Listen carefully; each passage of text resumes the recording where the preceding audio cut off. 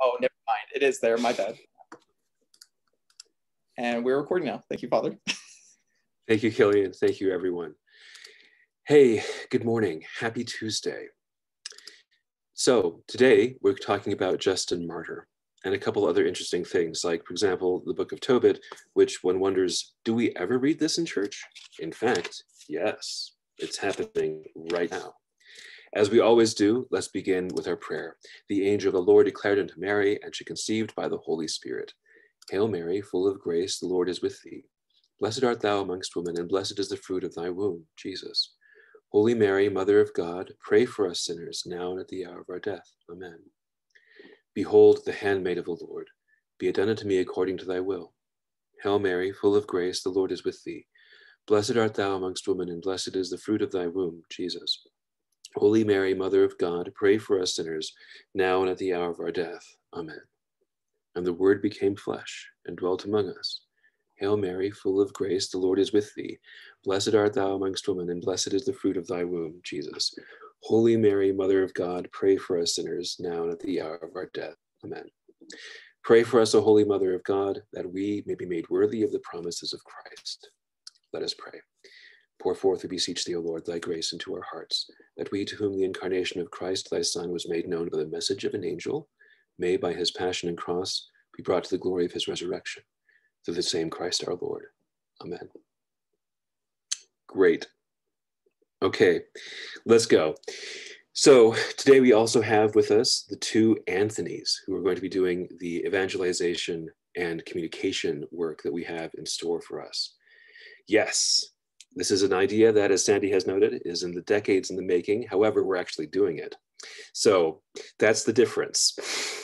And kind of a big one. This is something that I'm very excited about, but that's also kind of like more the kind of the bigger picture of the things that we're doing.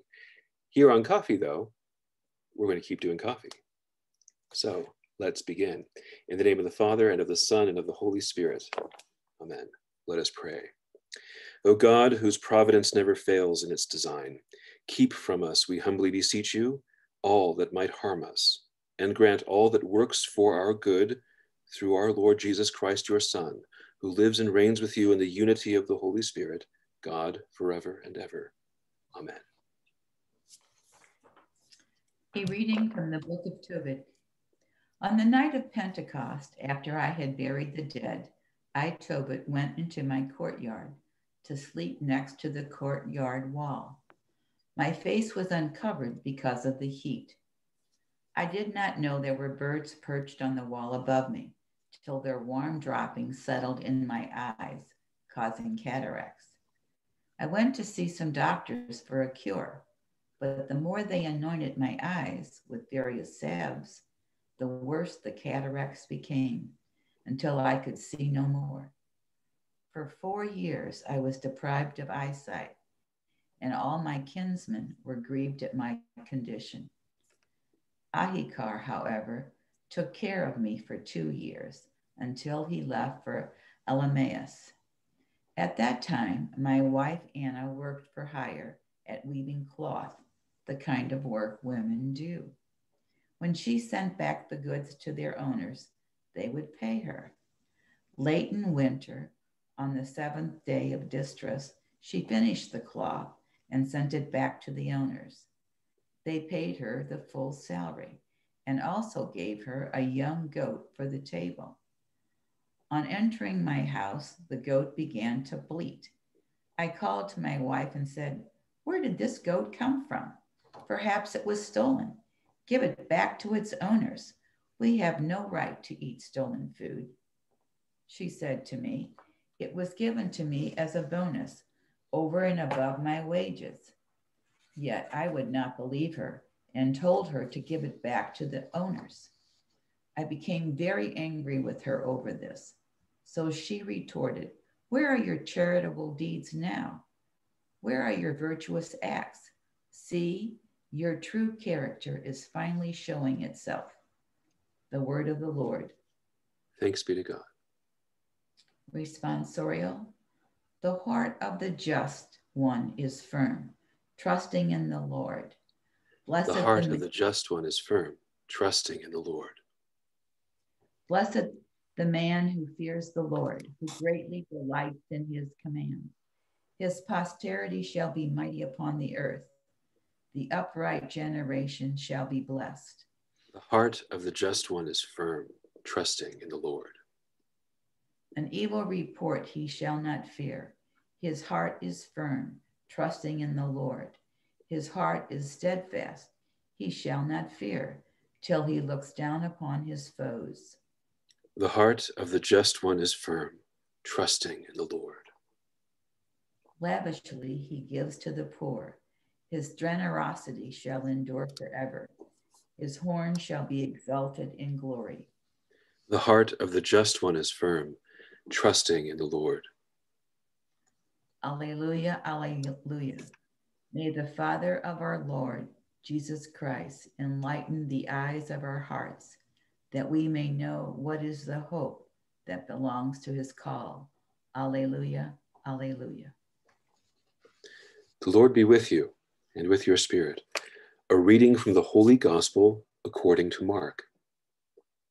Glory to you, O Lord. Some Pharisees and Herodians were sent to Jesus to ensnare him in his speech. They came and said to him, "Teacher, we know that you are a truthful man and that you are not concerned with anyone's opinion.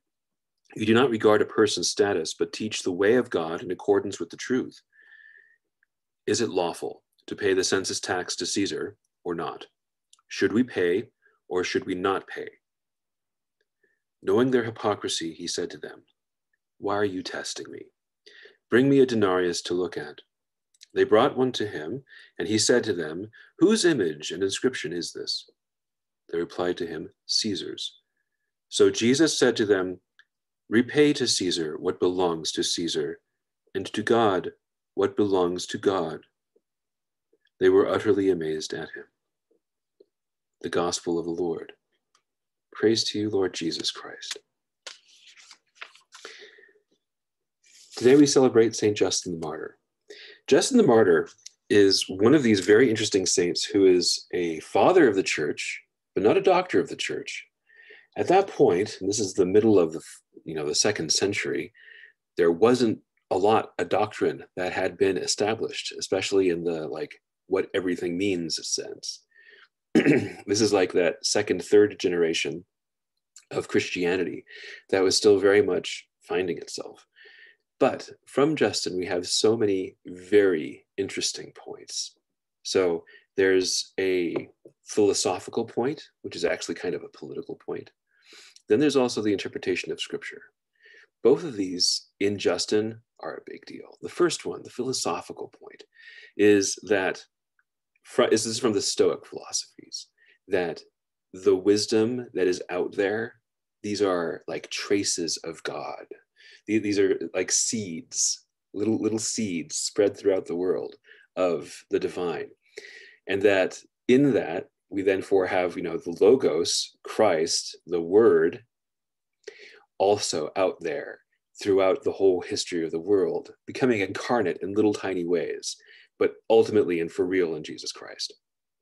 And so in this way, that which is wisdom is always wisdom in Christ, regardless of where it comes from. So much so that we have hidden Christians before Christianity was a thing, like Socrates, which is a very strange and wonderful idea. It also sounds a lot like relativism in the modern sense, but it's not, because first of all, it's Christ being incarnate in all these various different ways.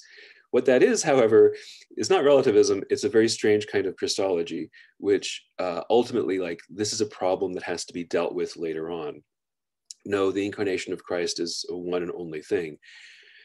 But the idea of the word, of wisdom, of this, which is, divine, being incarnate, though, is obviously by analogy.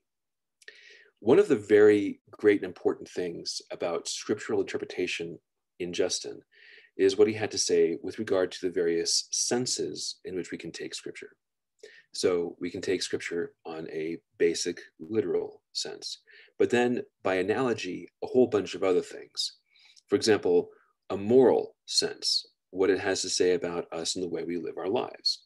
And then after that, more than that, so the so-called anagogical sense, how does this actually lead us to God? So today we were reading from the book of Tobit that Carol pointed out before we started coffee this morning. When do we read this? Well, it's in these kind of interesting weeks that happen to get chopped off either by the beginning of Lent or the end of Easter that are going to be incomplete. And so unfortunately, both last week's readings in Sirach and also this week's readings in Tobit, we skipped them a lot, but here we are finally. So let's talk about this for a second. What are the eschatologically directed ideas in this reading that we hear about poo in the eyes? This is one of the most bizarre pictures in terms of the narrative in scripture, and a wonderful reason why the literal interpretation here is not necessarily going to be a useful one. There are going to be a lot better things that we get out of this than merely focusing on don't take a nap underneath the birds. It's kind of frustrating. It's a frustratingly mundane kind of picture. How miserable. Instead, what are we really talking about here? Blindness. And then whenever blindness comes up, we know that by analogy, there's something in blindness, this idea that is going to be important for us in a spiritual way. And in fact, we have the moral aspect of scripture being mentioned right away, that don't be ungrateful. This ingratitude that you, old blind man, are showing at this goat happening to be in your life suddenly is not characteristic of what you are trying to do. So that we should also be grateful, especially in those moments when we don't feel like it, especially in those moments that we feel already annoyed or otherwise put out. Like, for example, those moments when it feels like there are birds and doo-doo on our heads, especially those moments. Furthermore, there is very clearly this other thing in here that I'm sure you heard this. I'm sure you saw it, or the dig that, especially in a modern understanding of scripture, wants us to hear, which is that the weaving of cloth is the work of women. Did you hear that? Of course. Right. So once again, interpretation of scripture has to be done in not necessarily the literal sense. This is not what it's saying. What that is a reference back to the wisdom literature that we would have reading in these previous weeks, and Easter and Pentecost and Lent before it and all the other things. Instead, like the subject of weaving, especially, it's kind of like one of those ideas like blindness, where it means something a lot deeper than just the, on the surface kind of meaning of what the word says. Weaving, and why it is appropriate, quote unquote, for women, has nothing to do with like servile labor or something that is, for the weaker sex or something like, no, not at all. This isn't, it's not meant to be misogynistic back then, and it's not meant to be misogynistic, and certainly in the way we should read scripture now. At no point. Rather, it's about the virtue of a good person. If we take the feminine part out of it for a second, it's actually a way in which wisdom, again, wisdom is expressed. That the kind of work of weaving is tedious, methodical, difficult. It is something that requires a great deal of time and attention. And so that's the kind of person who is being described. Now, in the wisdom scripture, in the wisdom literature in scripture, this is described as a wonderful kind of woman, but also in the same places where wisdom is described in a feminine fashion, because it takes attention and care and time and being meticulous. That's the point. So the interpretation of scripture is something which is pretty important, and the literal sense is usually not necessarily where we want to begin and end. We have to begin there because there are words on the page, ultimately. There are words that we are receiving, even if in translation. But what do they mean? So thank you, St. Justin, for writing an apology to a guy named Trypho once upon a time. So Trypho was a Jew. He didn't like all this kind of talking about the Christ and all those things. There's a famous apology to Trypho. There's a more famous apology that Justin writes about why Christianity should be allowed in the Roman political world. That, in fact, it's a very good thing and leads people to a better way of life and is the fulfillment of philosophy. All these philosophies that came before, they're really just kind of being really, really well done in Christianity. Of course, Justin also had his own philosophical school to teach exactly this in Rome. That's what he was doing. When he converted to Christianity, he made sure that everyone else would know about it because it was really great as a philosophy on how to live life. This is a little bit strange for us because when it comes to like saintliness, we don't think of Christianity as a philosophy to be lived, but rather, a faith. This is our faith in Jesus Christ. This is, the resurrection from the dead, things like that. But this is also one of these interesting things about St. Justin. He's saying, we call him kind of over the top on purpose, St. Justin the martyr, not St. Justin the teacher, not St. Justin the, interpreter of scripture or something, St. Justin the martyr. This is a good idea too.